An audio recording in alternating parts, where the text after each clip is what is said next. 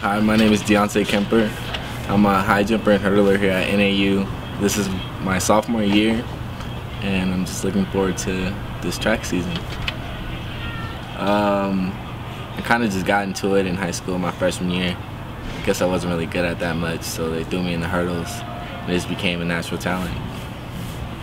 It was a good experience because I got to mature within the hurdles, realizing that there are people out there faster than me, and it made me just want it more and to be able to beat them. We do a lot of trail leg drills, quick feet, trying to get our in between the hurdle time a lot quicker.